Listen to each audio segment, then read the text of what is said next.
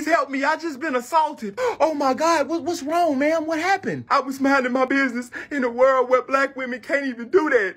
And a black man asked me for my number. And when I told him no, his anger came up and he hit me with a brick aggressively. He didn't cut the skin or break no bones, but he hit me, man. Oh my God. Here, take everything in my pocket. Hold on. Here, I got some more.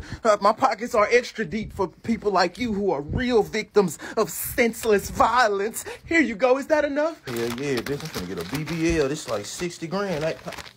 Yes. Thank you so much. I really appreciate that. Hey, hold on, y'all. Something fishy about this. She got hit with a brick aggressively and she ain't got no gashes, broken bones, or blunt force trauma. And then she got a history of domestic violence and scamming. Let's look into this just a little bit more. I'll just say you fucking hate black women and get it over with.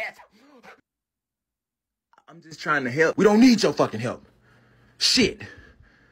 Now, miss, are you good? Damn, wait, where'd she go? Oh, yeah, Houston Police Department. We're actually here to question you about the lady that you donated money to because we're looking for her for fraud. What you mean fraud? She really got assaulted, right? Well, kinda. She was arguing with a guy friend of hers where she then assaulted him first and he assaulted her back.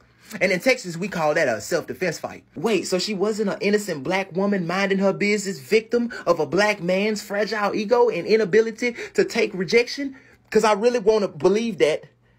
And did she not get hit with a brick aggressively? No, ma'am. She just worded that story like that and pushed that narrative because she knew that would be the one to go viral and pull at the emotions of enough people to get them all to dig deeper into their pockets to make the GoFundMe more profitable. She just played off of the emotions of people.